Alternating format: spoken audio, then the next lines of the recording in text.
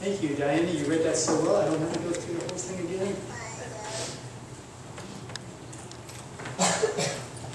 Good morning. Good morning. It's nice to be back, being able to share the Word of God with you this morning. Keep your Bibles open to John. And let's look a little deeper into some of these verses. Jesus said that He is what? The good shepherd. Now, because we don't live in a society that keeps a lot of sheep, sometimes we don't understand what this means. But for a sheep, is it important to have a good shepherd? Very. Why? Because they're prone to... Are they prone to wander? Yes. Are they prone to get in trouble? Yes. But listen, this is the great thing about sheep, is that a sheep will know his shepherd's voice. And he will know the voice, and he won't come to another voice, but he will know his shepherd. Jesus is the good shepherd, and we are those sheep. We are prone to wander, prone to get in trouble, but yet we need to know the good shepherd's voice, so that when we hear it, we respond to it. The title of this message today is The Depth of God's Love. All of us in this room, somehow, some way, have felt love. Right? May not be as deep as what we have hoped for, what we wanted, but all of us somehow, some way, have felt a measure and a depth of love. Sometimes it's hard, I know as a pastor, it's very hard to try to explain to you the depth of God's love. Because you're talking about things that you don't see, you can't touch. But if you know it, you can feel it. And you can feel that God is real about the depth of His love for you. But I want you to think about this. Jesus is the good shepherd. How many of you have ever had dogs? Raise your hand. Now this only works with dogs, it will not work with cats, because cats are a unique breed of critters. There are good dogs and there are bad dogs. Have you guys ever had a bad dog? Yeah, you know, a bad dog. You try to train him and the dog just will not learn, does not want to learn, and just does what he wants, and usually what he wants is bad. Like chew on your walls, or chew on your shoes, or chew on your couch, or chew on anything that he's not supposed to. Or pee on the car. There you go. Yes. Sometimes you have to make a choice when you realize that this dog just is not going to get any better. You either choose to continue to keep that dog. There are a lot of people that says, we'll just get another one. But see now, think about it. We're that kind of dog. Right? Amen. How many of you in this room give 100% obedience to your master? You? Do you have your hand? Think about it. You ever do anything wrong? Yeah? See? Me too. Isn't that what you require from your dog? Maybe not 100% obedience, but at least maybe 50, 60, 70. But listen, if you all ever had a good dog, and I mean a really good dog, you know, the dog that you swear dogs know your language. It can be English, it can be Chinese, it can be anything, but whatever you say, that dog knows. And it's not like you're giving commands to an animal. You can actually have conversations with the dog, and the dog responds to you. That's a good dog. Okay? Now, I've had dogs that would give you 100% obedience once they became mature dogs. And there's nothing like that kind of relationship. Okay? Think about it. How many of us do the same for our master and our Creator? Now think about it. Are you smarter than a dog?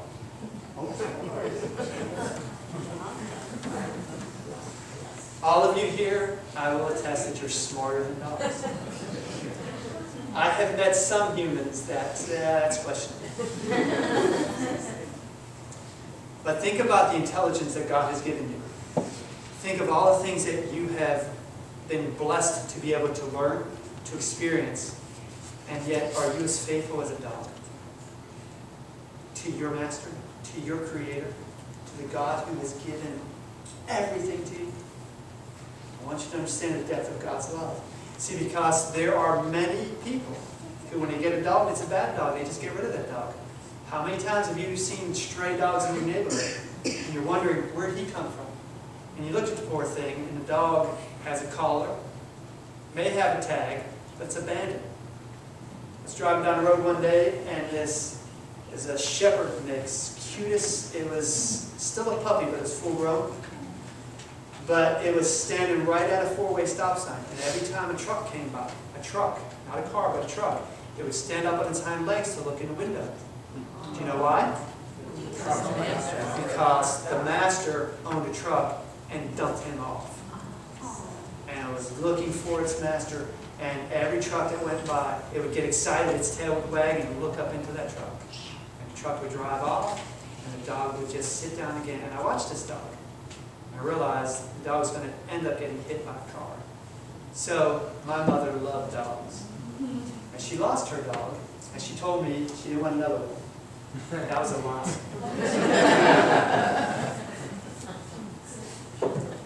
She told me that, but I didn't believe her.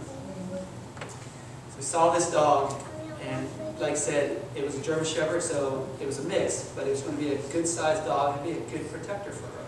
She lived by herself. So I knew that if I took this dog to her house and just let her see it and let the dog be nice like he was, that's all it would take. And sure enough, took the dog to the house and listen. We looked, we went to the police department to see if anybody lost this dog. The dog's looking for its owner, and they just dumped the dog off. And it took all of about maybe 3 minutes for her to bond with this dog. Now listen, the dog that she lost, she used to clean houses at that time. And so she was cleaning this house, and she came out and she had to get some stuff, some materials out of her car to help her clean the house. And in the back of her car, sitting down at the back of the car, was this, man, this was an ugly dog. It was a mixture between a Lhasa Apso and like a Dachshund.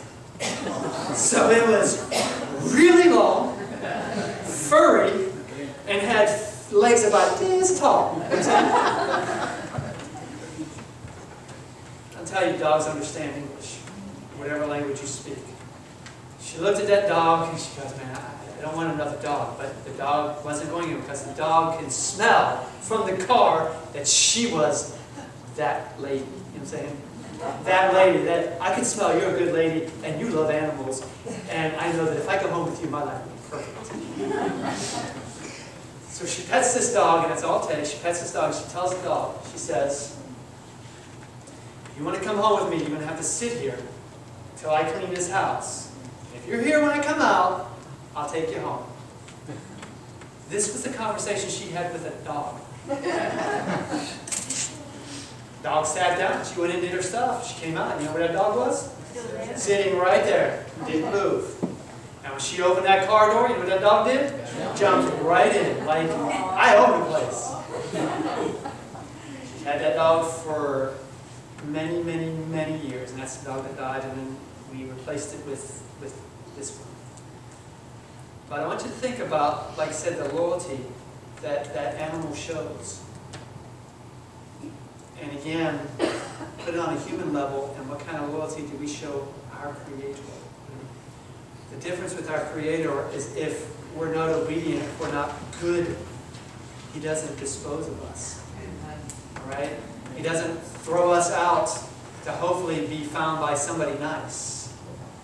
But listen, this Creator, this God who made us, tells us the truth. And the truth is that we all have sinned, and we all have fallen short of the glory of God. But not only that, not only have we fallen, but we have actually become enemies of God. Amen. Isn't that what the book of Romans tells us? Yes. Good to see you, my friend. New face, good to see you. So listen, this God, I have to get my thoughts right. Anyway, again, the book of Romans tells us that while we were enemies, Christ died for us. Is that right? The depth of God's love. Turn with me again to John. Let's look, chapter 10. Verse 14, Jesus said, I am the good shepherd, and I know who? I know my sheep. And not only that, but my sheep know me. That's important, okay? Because there are many voices, and there are many distractions out there that will try to draw you away from the good shepherd. And you've got to be able to discern and hear his voice from all the other noise in the world.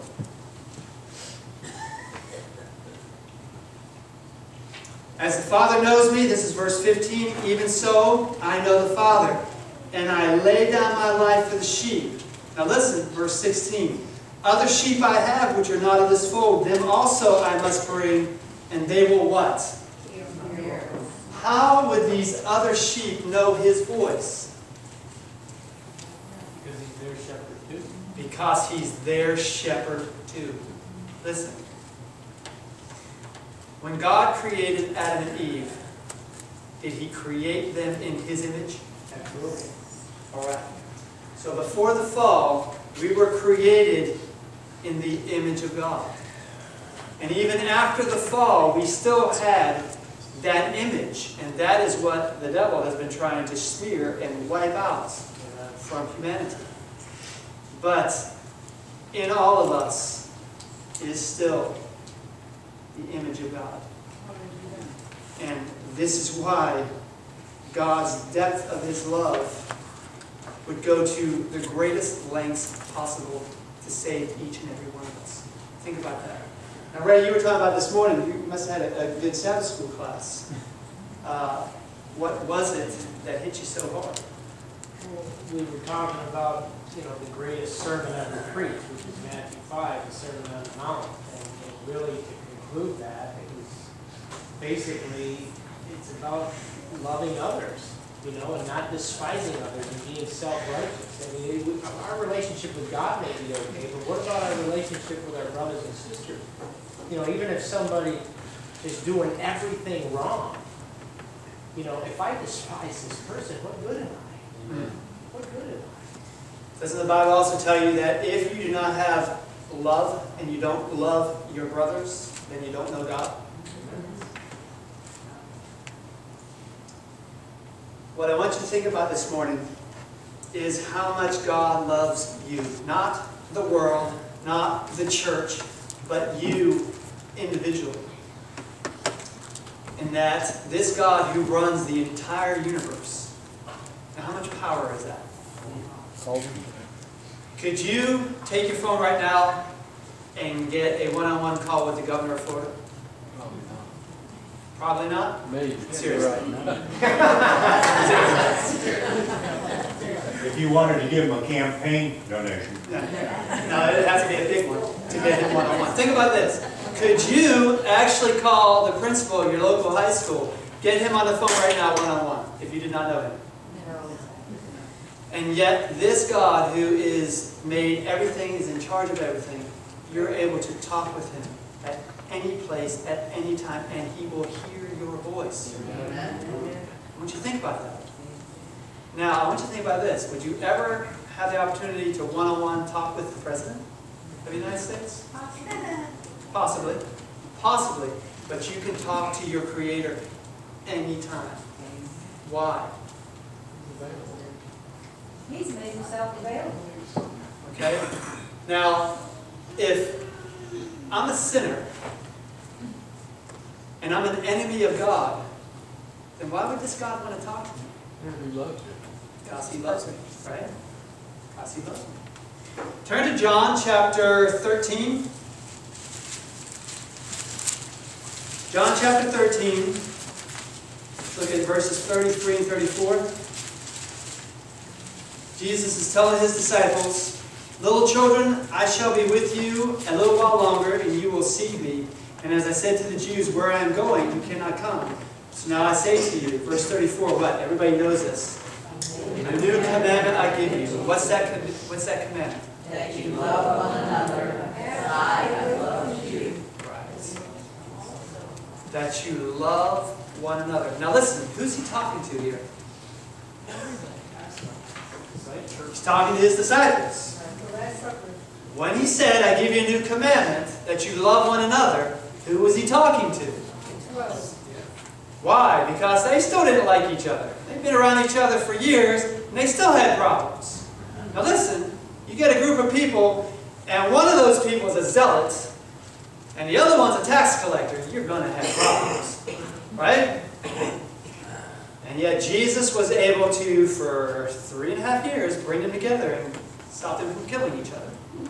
But now he was going away, right? He tells them that I leave you a new commandment, and that commandment is that you what? Love one another. Was it really a new commandment? No. I want you to think about this. When Jesus was asked, what is the greatest commandment? What did he say?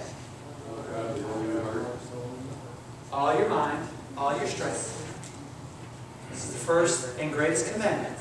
What's the next one? Love your neighbor. Love your neighbor. Now, was that new? No. He was quoting Leviticus. Okay? It's Old Testament. Love is not new. It's not something you find just only in the New Testament. This is who and what God is. And because God is love, this is what we need to be because we're made in His image, right? Now listen. The reason why I talked to you a little bit about this image of God that we're created in. When Adam and Eve sinned, and the devil was allowed to mar that image, and sin continued to mar it throughout the centuries. When Christ came, He came to restore that image, right?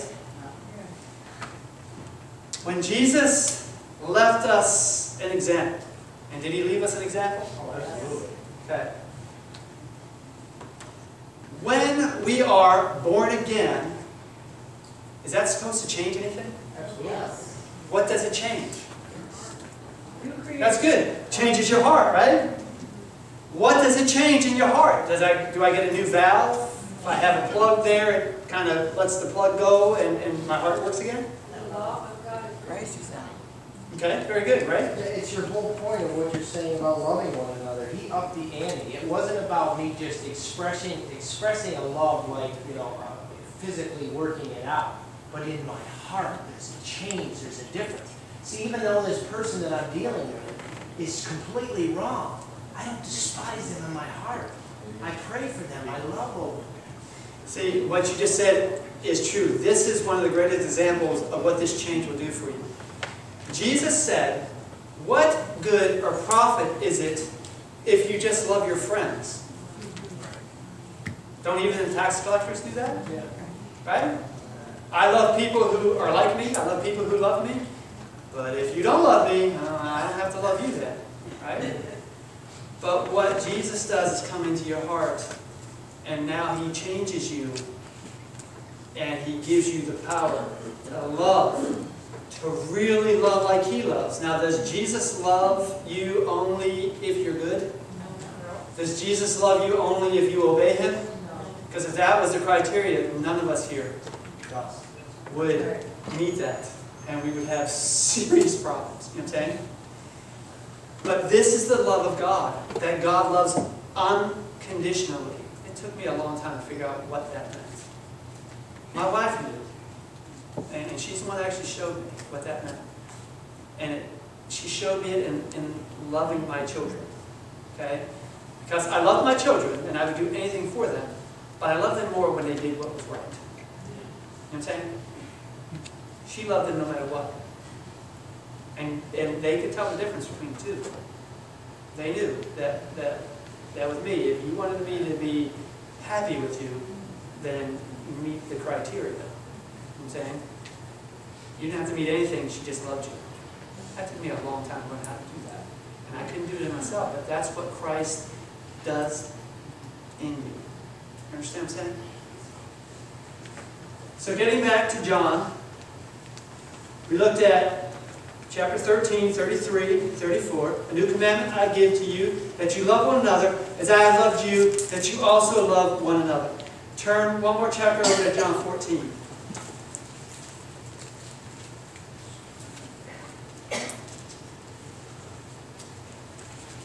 Here again, Jesus gives words of comfort and hope. John 14, verse 1. It's another verse that everybody knows. What does it say? Let not your heart be troubled. You believe in God, believe also in me. Verse 2, we love this one. In my Father's house are many mansions. If it were not so, I would have told you. I go to prepare a place for you. And if I go to prepare a place for you, I will come again. And do what? Receive you unto myself, that where I am, there you may be also. Listen, this God, this Savior, doesn't just control the universe and a couple days out of the week he turns his attention to us. Okay? But he has been waiting and longing for the day when he can bring you home. Don't you want to go home? Don't you want to live in a place where there is no more tears, no more death, no more suffering? Don't you want to live in a place where you don't have to lock your door? Where you don't have to lock your car? Where you don't have to worry about somebody stealing and robbing and killing you? Don't you want to live in a place where you know that when your daughter goes out at night, she's going to be safe? Don't you want to live in a place where you can see the glory of God face to face? Look upon your Savior. You can go up to Him and hug Him. That's the greatest thing you want out of heaven. The thing I want is to be able to hug Jesus and to be hugged back. That's love. You know, it's like there are people who are good huggers. There's some people who that's how they make their living. They hug people. Did you know that? New York City, other big cities, what they do, they hug people. Because people need hugs, right? There are some people who give really good hugs, and that when they hug you, you just, you know what I'm saying? What's it going to be like when you're able to stand face to face with your Savior? See Him, see the love in His eyes for you, and know that you're finally home.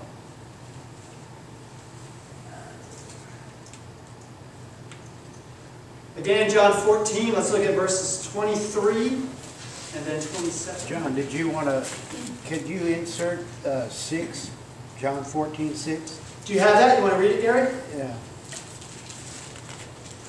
Jesus said unto him, I am the way, the truth, and the life. No man cometh unto the Father but by me. That's pretty plain, isn't it? He's the truth. And the life. Listen. I've met a lot of people, talked to a lot of people who think that I'm very narrow-minded because I believe that Jesus is the only way to salvation. But when you understand the true problem of sin, that sin has separated you from your God, that you cannot and will never be able to make yourself clean again in His sight, that there's nothing you're going to do, no way you're going to act that's going to get rid of all that sin, that you either stand in your sin in the presence of a holy God, or you pray to God for somebody to take your place. Right? Jesus has to be the only way. Because if there was 3, 4, or 1,000 different ways, He would have never had to die. I could have a whole lot easier life. You know what I'm saying? And the devil wouldn't be attacking me so much. Amen? Amen. Right? Amen. Jesus is the way because He was the only one who could pay for your sin. Did angelic perfection prove true and worthy in heaven? Absolutely not. Okay, so angels couldn't die for your sins. Okay, because they fell themselves. This is why God had to come in the flesh. What does the word Emmanuel mean? God with us. John 1:1. In the beginning was the Word. The Word was with God. The Word was, and the same was in the beginning with God. Skip down a few verses. It says, the Word became flesh and dwelt among us. Who is that Word? Jesus. The reason why Jesus, as God, came is because His perfection as God, and then He came as a man, and Jesus was fully God and fully man, and He did not use His divinity to overcome sin. Amen. And so He was the perfect man, and He became my substitute. So my imperfections, He gives me His perfection. My sin, He gives me His sinlessness. Amen. He is my all in all. And He's the only one that can do that. This is why He said, and He didn't try to hide it, did He? I am the way, the truth, and the life. No one comes to the Father except by me. Now listen. He said prior to that in John, that those who have come before me, He's talking about being a good shepherd, says those who have come before me are thieves and robbers. Right. Why? Because any other way to try to find salvation, whoever is teaching that way is a thief and a robber. Because you're not going to find your way to God through that. So John 14, 1 through 3, we read that. Let's look at verses 23 and 27. Jesus then answered and said to him, if anyone loves me, he will what? Keep my word. And my Father will love him and will come to him and make what? Our home. Our home with him. How does God make His home with us? How does that happen? Jesus said, it is for your benefit that I go. Because if I go, I will send another Comforter. Again, this is in the Gospel of John, right? A few chapters before we'll be reading. And that Comforter will live inside of you. Who is this other Comforter? Holy Spirit. Is the Holy Spirit God? Yes. In the Old Testament, when the Jews wanted to meet God, where did they go? To the tabernacle or the sanctuary, right? Or the temple. Three different words for the same place. Okay? Because the presence of God was there in the tabernacle, in the sanctuary, in the most holy place. Between the two angels' wings, right? You had the Shekinah presence, the Shekinah glory. That was the presence of God. Now listen. What Jesus has done for us is He's made us the temple of God. You guys understand that? Don't you know that you are the temple of God? What does that mean? Anybody have an idea? He dwells. What that means now is that God is able to dwell in you, with you, all the time. Now I got a question for you. Let's see if any of you have an answer for this. Jesus said that He was the Son of God. Is that right? The scribes and the Pharisees wanted to stone Him. And again, in the Gospel of John, He asked them, why do you want to stone me? Isn't it written in your law that you are gods? What does that mean? They were silent as well.